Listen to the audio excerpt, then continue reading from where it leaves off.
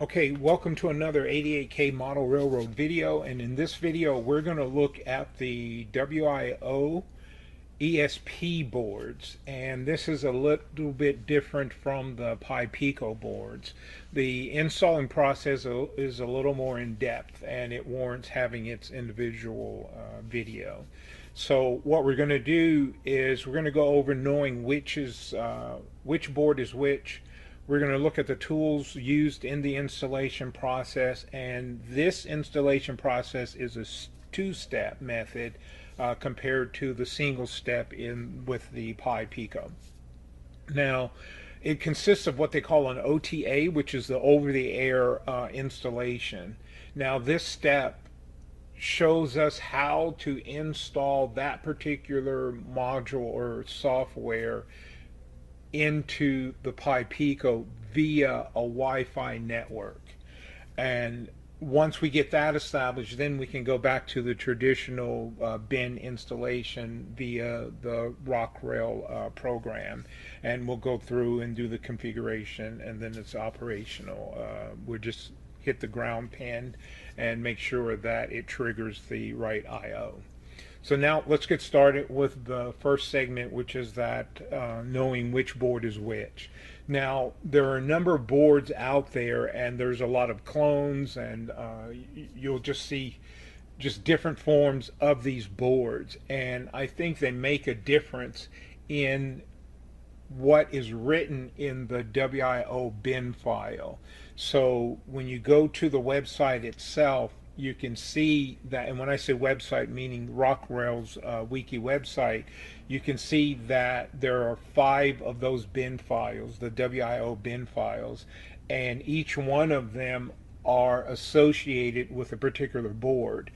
And I've got the boards laid out here. I think it's important that you identify which board you have and then make sure that the associated bin file or WIO bin file will support it.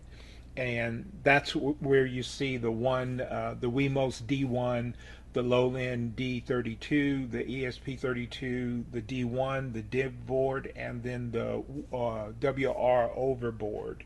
Now, the board that I'm using is number 4, which is the dev module board. That particular board, when you look at the details on the instruction sheet, it says that it is the same chip as the WROVER board, and the board number 4 is actually called the WROOM board. And when I did the installation, I tried to use 5 and it didn't work. So I think there are some other boards that are out there. Also, I got another mini board, which was the purple version of the S2 board, and I tried to get it to install and had trouble. And I thought I had it installed once, but when I tried to go back and do it again, it failed. So I'm not for sure what is involved with that, and I didn't have time to troubleshoot, so I just continued on with this dev board, and that's what we're going to look at today. So now next, let's go over the way that this particular video is laid out with the installation process. Here we are with the installation process. I've got it broken down into 3 operations. You have the operations for the ESP32 board, then the operations for the firmware software installation, and then finally the Rocrail implementation. Now, within each one of these operations, I have the steps broken down and what we're going to do. So we're going to look at the ESP board selection. That's what we've already done and talked about. Now we're going to look at the PC connections, then the driver tools, and the data cables. Now, each one of those plays a pertinent role in your success in getting these installed. And number 1 is the driver. So when you connect the PC to the board, sometimes the drivers will kind of I mean, they just won't be assigned. Windows will say there's no driver found and you can't get it installed. And then there's a tool that actually helps support that. And that's what we're going to go over.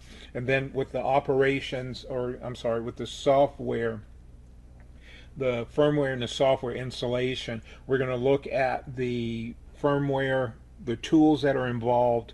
We're going to also look at a factory reset, then the IDE programming tool, which sets up the OTA, and we're going to do a factory reset. We're going to do the firmware installation, and then the OTA, and finally the bin installation. And then after that, we're going to verify with the implementation. We're going to verify everything's working, then configure. Verify the OTA, and then configure the WIO, and then just do a test function. So that's pretty much what's going to happen there. So now let's get started on the first operation segment, which is the board selection.